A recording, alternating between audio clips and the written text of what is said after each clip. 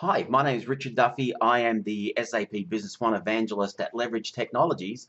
What I'd like to do in this short video is show you the next feature that has been added into SAP Business One version 9.2.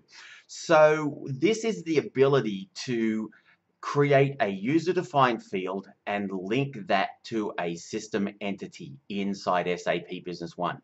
So for example, a system entity is something like a delivery note, or it's an accounts receivable document, or it's a sales order, or whatever the case may be. There's a certain set of these entities that you can use in SAP Business One when you're linking to a user-defined field. Probably the easiest way to explain this is to give you an example. So let's say in my business, every time I get a call from a customer regarding a faulty delivery or an issue with a sales order or something like that, I want to be able to record that. So in SAP Business One, as you know, we've got the capability to record service calls, but you can't link a service call in the standard service call screen. You cannot link that to a sales order. So for example, you can see I've got the ability to link it to an item. All right, so I can link it to an item, or I can link it to a serial number, but I can't actually link it to a specific sales order. So what I'm going to do is I'm going to use the user-defined fields capability, and I'm going to use the ability to create a link to a system entity to solve this problem. Okay, makes sense? Good. So how do we do it? Well, very, very simple. I go up here into my tools, I go to my customization tools, and I go to user-defined fields management. Then I go here into my service object, and I'm just going to expand that out. Now, this service object, this is going to, we've got those different areas. I'm going to link this to the overall service object, not to a specific solution or to specific activities against that service object. I'm going to link this to the service object. So I put it here against this title area, or that's kind of like the header.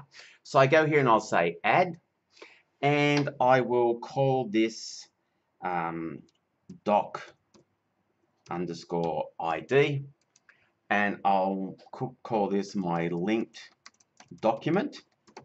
And then I go here into my validation, I say link to entities, and you'll now see we've got this new field here, link to system object. So I go in here and I say, all right, I'm going to link this to a particular delivery.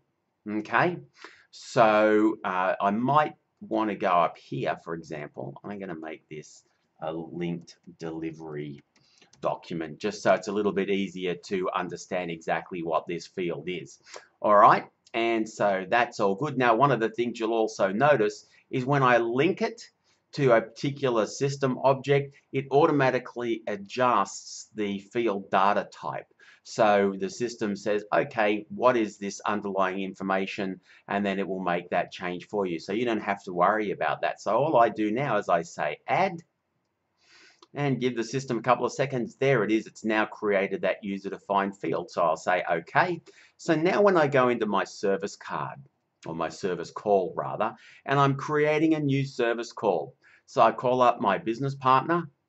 Now, of course, the standard service functionality is going to fire off. So if I pick Earthshaker, I get messages like the customer has passed their credit limit, there's no valid contracts that exist for this business partner. That's all okay. That's not a problem. So all I have to do now is go Control-Shift-U to switch on my user-defined fields. And now I'm going in here and I am creating this particular record. So I can go in here and say it was a telephone. All right, so I came in through a telephone.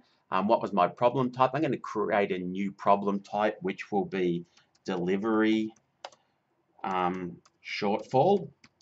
All right, and then I'll give it the same description, delivery shortfall, and I'll say update. So that's now there and available for me to use. So this is the delivery shortfall, and then I can go in here and I can pick a call type, or I can pick a problem subtype. But in this particular instance, I'm going to leave that all as it is. And now I just go across here to my link delivery document. I say to the customer, hey, can you tell me what was the delivery document number? And they might say, yep, it was delivery document number 3. So again, I can find that, select it, and now that document is linked to this service call. So now when I say add, now, of course, standard functionality, again, I'm using the web client for SAP Business One that we've shown you in a previous session. So again, you can see all the standard functionality in the normal SAP Business One client is also available in the web client. So it's saying, hey, you haven't specified a subject in the service call. So what do I need to do? I need to put in a subject, delivery shortfall, and then now I can say add. And that's it, my operation's now completed successfully. So when anybody goes and they look at this service call now, they can very quickly and easily click on that link delivery document and it will bring up that link delivery document for them. All right, so that's just a very simple example. Now that you've got a bit of a view of how that works, you can start to apply this and start thinking about, well, what are some of the other business scenarios where I might want to link information between those kinds of documents in SAP Business One. It's not built in the system. There's a lot of that standard document linking inside SAP Business One in different screens, but here's a classic example where in the service record, the service call record, I couldn't link it to a delivery document. Using this new functionality, I've been able to do that. So if you've got any more questions about SAP Business One, about version 9.2, or about anything to do with SAP Business One, don't forget you can contact our team at Leverage Technologies. Our website is at www.leveragebusinessone.com.au. That's our site dedicated to SAP Business One. Please visit us there. Or of course, you can reach out to me via email. My name is Richard Duffy and my email address is richard.duffy@leveragetech.com.au. Reach out to me or any one of the Leverage Technologies team. We'd be more than happy to talk to you about SAP Business One 9.2. Thanks.